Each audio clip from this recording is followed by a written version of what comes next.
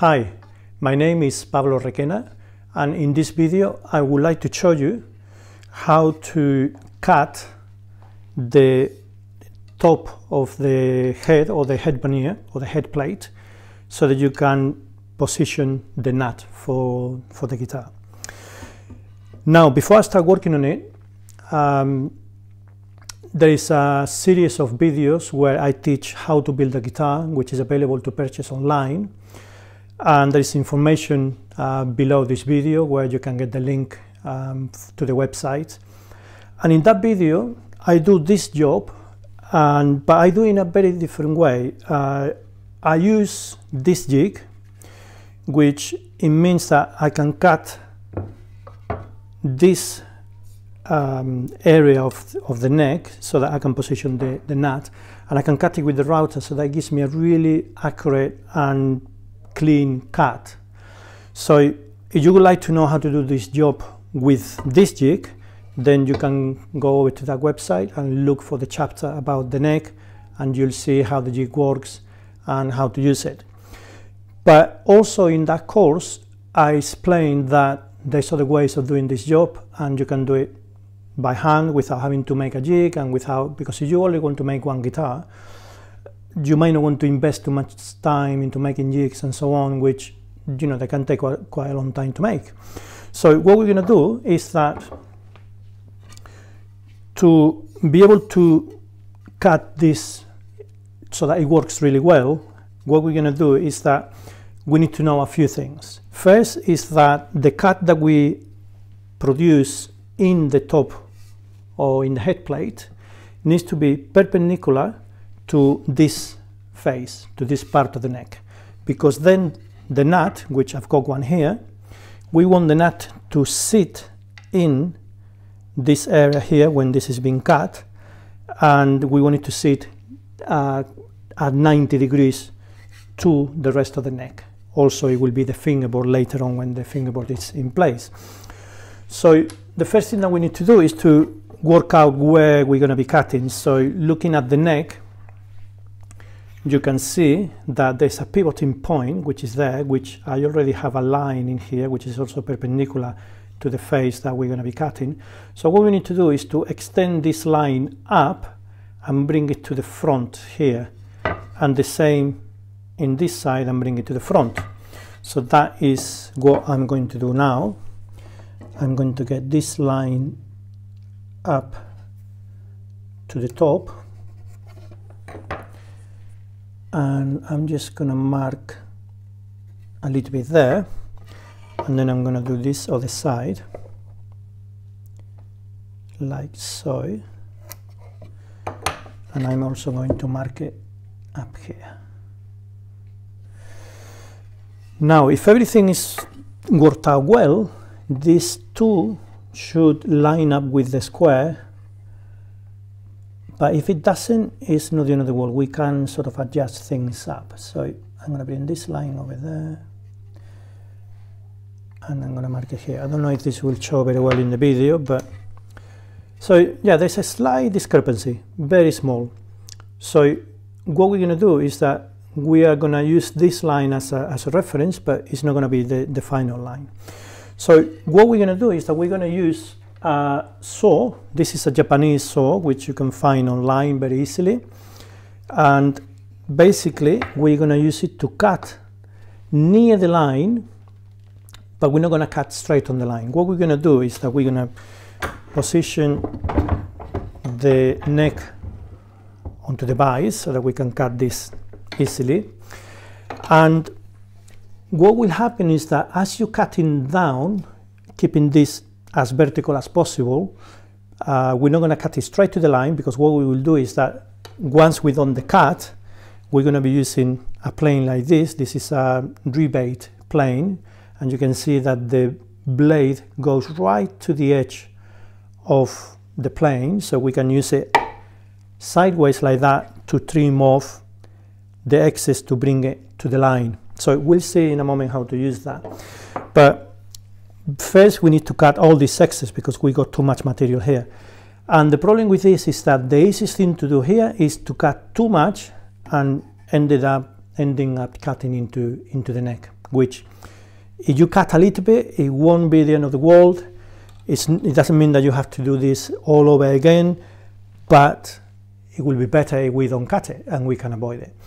So what we're going to do is that I've got a 0.5 veneer here. It doesn't need to be too big. This is about 30 millimeters wide, and it's the same width as my neck. I don't know, but on the top of my head, this is about 80 millimeters wide. So what I'm going to do is that I'm going to bring this veneer under here, as far as I can bring it. And I don't know if you can see, but the veneer comes nearly as far to the cutting line. But you can see it doesn't go in all the way. That's normal. So what we're going to do is that we're going to bring it in as far as we can, but we don't want it to get stuck. So I'm going to bring it out very, very slightly, because I want it to be free from there. And then I'm going to get a little bit of masking tape to hold it in place a little bit so that it doesn't go around and disappear. So what this will do is that as I'm cutting down, this saw is going to cut into this veneer. It's a little bit too held too strongly, so I'm just going to put it like that because I want this to move. I want it to move easily. That's it. So what will happen is that as I go down, this is going to go down to the veneer, and then it will damage this veneer rather than damaging the cedar of the neck, which I don't want that to happen. Right, so what I'm going to do is that also I'm going to bring I'm going to change this light because I need to see this line. There, you can see that better. So I'm going to bring the square to the line, and then I'm going to go past a few millimeters, maybe like 2 or 3. And then I'm going to use the square as a guide for the saw to help me to initiate this cut.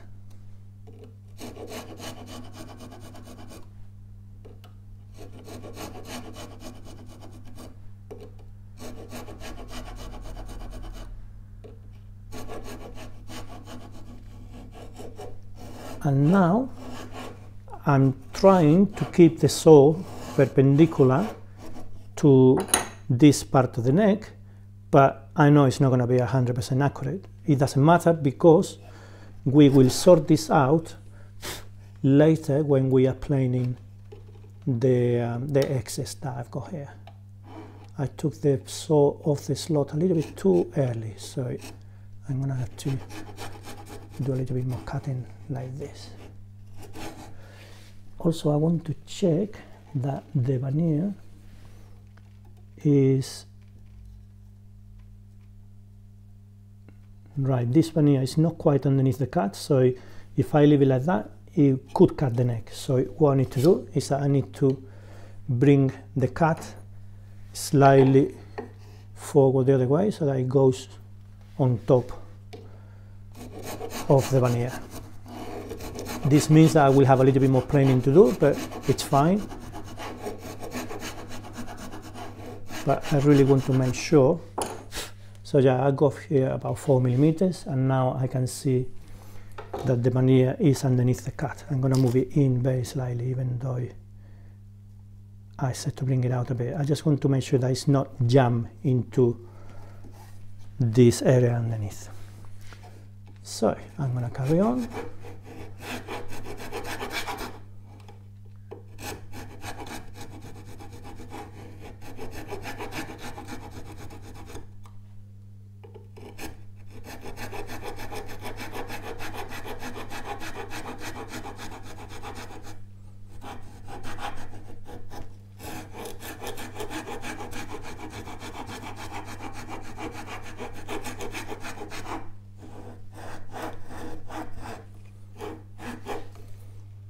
It's good to have a look to see how deep you're going, because you don't want to overdo it anyway. Even though you have the veneer underneath, you still want to be a little bit careful. So that's moving, can you see? So we need to be careful because that tells me that we are already all the way down here, but not here. So I'm just gonna push down to open the cut a little bit, and then I'm just gonna work in this side, and I'm going to make sure that the veneer is well in. And And you can see as I'm going down, this is also giving.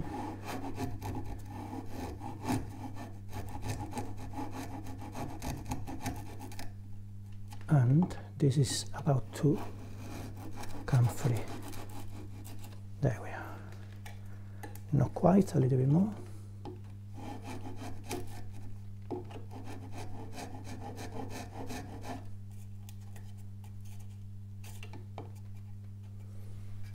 I'm going to bring this in now.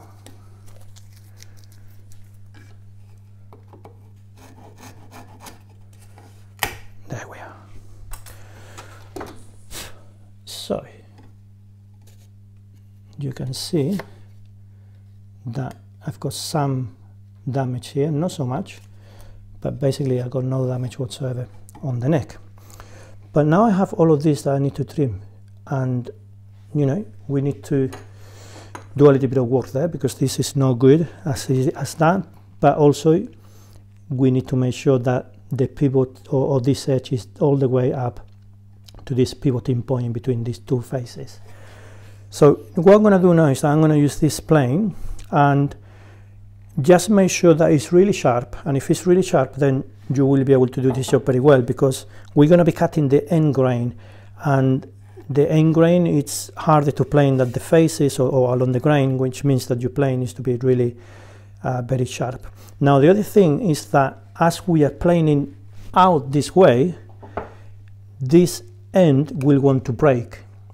So what we're going to do is that, because this is already this is a lot wider than it needs to be, later on this will be a lot smaller. So over here the dimension of the neck for the nut position will be 52 millimeters wide. So what I can do is to get a ruler and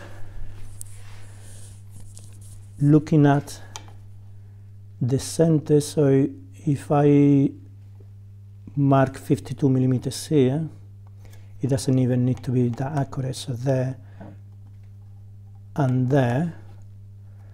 So you can see we got, you know, easily 10-12 millimeters excess. So we can remove a little bit of here, which means that then this won't split out of control, because if it splits out of control, even though we have more material here than we need, I want to make sure that it doesn't just break loose, because it could break where I don't want to. It's unlikely, but it could happen, so it's always good to do things in a way that you know that you're not going to have problems later. So I'm going to cut this bit.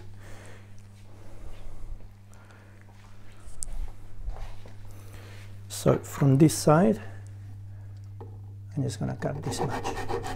And here, if I cut a little bit into the cedar, I really don't care and I don't mind, because all of this is going to go and all of this is excess, so it's not a problem. Now with the chisel I can remove that, and there you are.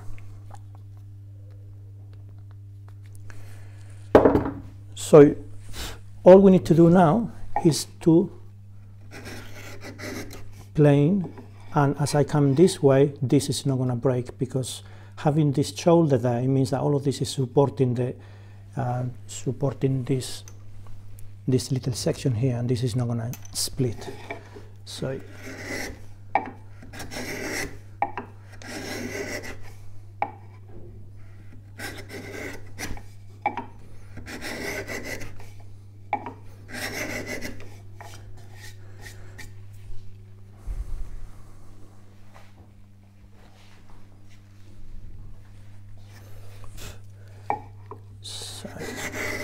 I'm going to bring the light to this side so that I can see a little bit better. So yes, I've got a little bit of material here. So if your plane is sharp, you can see how this is cutting very nicely. So I'm just going to get close to the pencil line that I did earlier on, and then I'll start checking that it's square.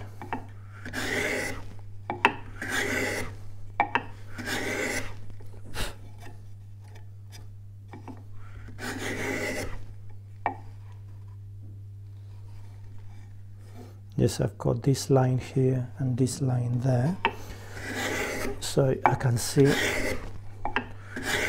that I still got way to go.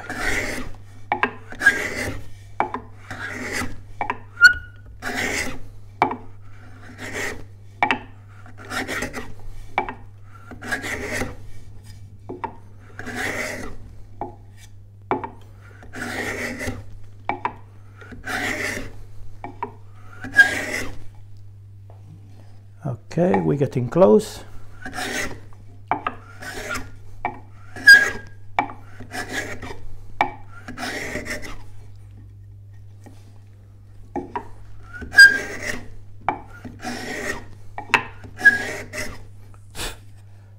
Right, we're not there yet, but what I want to do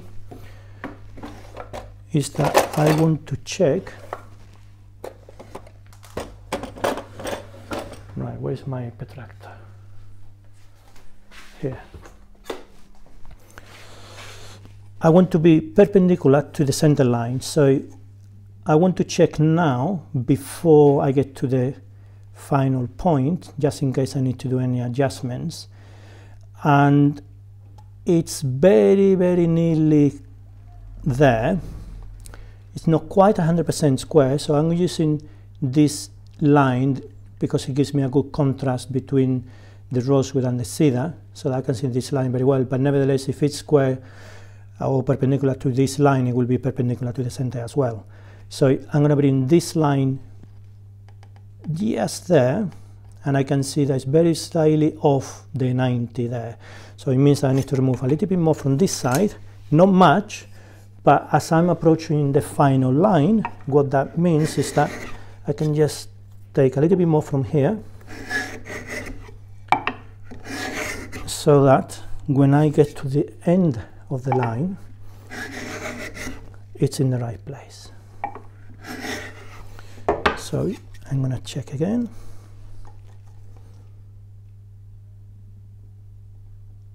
Yeah, that's pretty good. Yeah. And I'm nearly in the right point, so just a little bit more.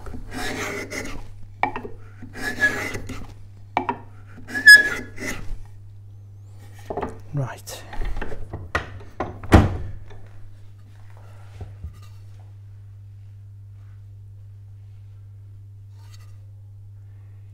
Yes, it's not quite there yet, so I need to do just a little bit more work in here.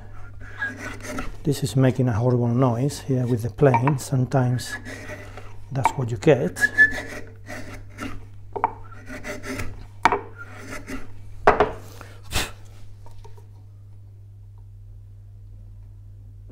Yeah, so this is still 90 degrees to the center,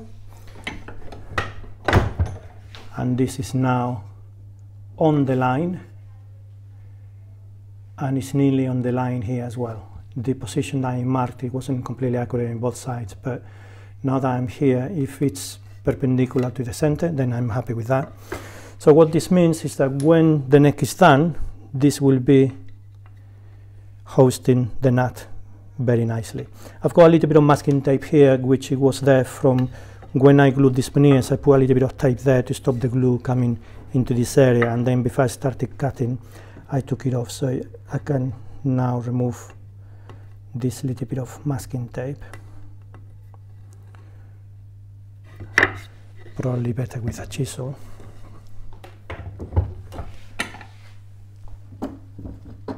There.